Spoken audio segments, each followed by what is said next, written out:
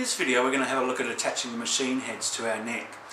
In this one we're going to look at inline machine heads, and we'll do another video where we have 3 aside like you'd find on a Gibson or something like that. So this is like the Fender model with the 6 in line. So let's come in place and we'll have a look at that. For this video we're actually using the neck from a TL1. You may recall that we cut this out into our Pitbull shape. We put on a Pitbull Guitars logo, and we've done a lacquer coating over the bare wood, front and back, and down the back of the neck. We can't go far on our guitar if we can't tune it, so we need to put some tuning heads or machine heads on there. And here they are here, they're in the back. There's obviously 6 of them. It's a 6-string guitar, and basically they go through the back of the guitar like so,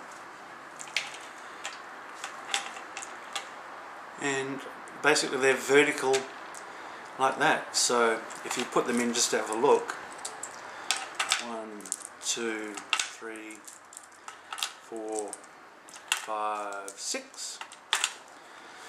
Right, so obviously we don't want to set them up like that because that looks awful and it's going to be very hard to tune. So they need to all be vertical off the edge of the guitar, off the edge of the headstock. Now, in your little bag of tricks, you'll see down the very bottom of the bag, this is on a TL1, you've got your machine head section. So I'll just tear that off and I'll show you what's in there. I'll move those machine heads out of the way. We'll tip that out. With these sleeves, you can see here, the washer goes over the top, and that goes through the headstock like so, and then when you put the machine head through the back, it lines up with that sleeve, and the sleeve actually screws into the machine head. I'll just do that lightly.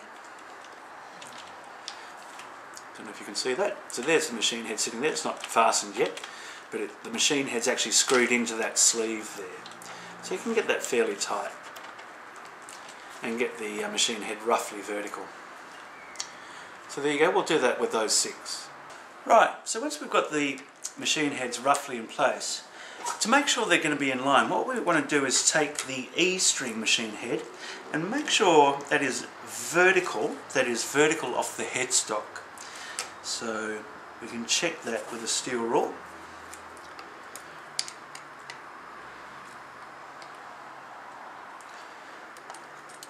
And just use your eye as well, just to make sure that's vertical. And we'll mark a pencil mark, like try and mark an X if you can. X marks the spot. So that's where that screw would go there. So then what we'll do is we'll grab the B string here, the B string machine head, and we'll make sure that's vertical as well. And just sort of use your ruler there, lining it up to the headstock. Down the middle, that looks really good. And then do the same, mark an X where that screw hole goes. Sorry, where the screw goes. Now if you take that out, and take that out, and the other 4, you'll see you've got 2 marks there. I don't know if they show up. But all you need to do is grab your ruler, a steel rule preferably, to the middle of those X's, and draw a very faint line through them both. Now you can't see that on camera, it's very fine, but that's going to be enough to place all the other machine heads. So what you do,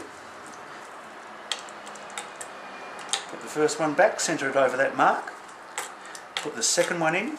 Now you want to make sure it's over that line, so you need a good lighting and good eyesight here. And there you go, and just make sure to your eye that looks vertical as well. So I can see the line passing right through the middle of the hole. So I'll mark a little X there. And make sure you use different ones for each one, because some of these might have been knocked or come out of the factory a little bit different. So again with the third one, the D string, make sure it's centered over that line, the very faint pencil line, then mark an X. And the G string. Now make sure they're all fitting tightly when you put these on.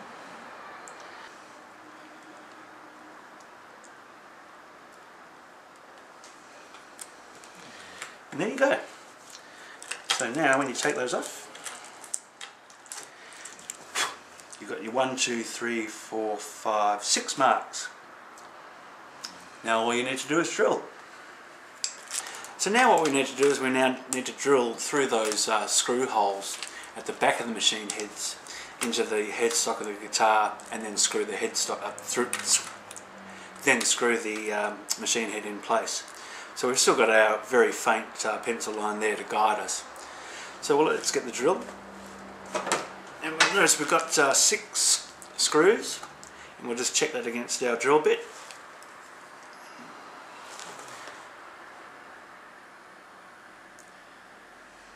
And that looks pretty good. So we'll just check that length of that screw.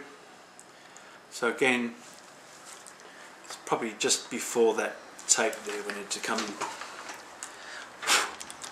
So lining up against the hole, so you should be able to see the pencil X mark through the hole of the machine head. And we need to just drill in very lightly to the tape. And we'll do one at a time.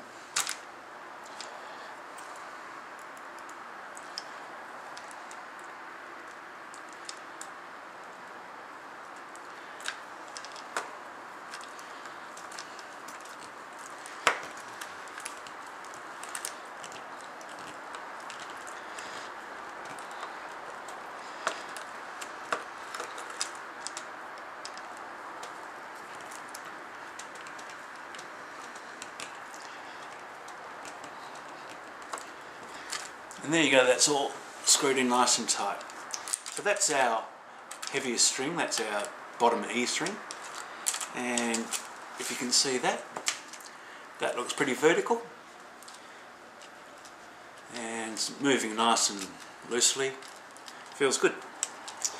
Alright, so we just need to repeat that with the other 5. So, there's our 6 machine heads roughly in place. They're still a bit loose, so what we'll do is we'll grab some pliers. And these sleeves have a hexagonal front on them, so we can actually grab the pliers and tighten those sleeves into the backing. And we'll do that now. And there you go, there's our 6 machine heads in place. And we've lined those up, and they look pretty good. So make sure they're vertical. If not, you can play around with those. You can move them around a little bit before you actually screw them very tight.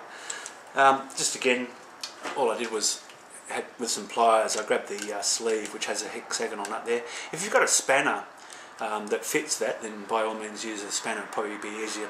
But the pliers fit nicely over there, and you just twist that around until it's tight. And just give those a check. Make sure, yep, they're all good. And test all the machine heads. And there you go. That's your headstock set up completely. Now we can put the neck on.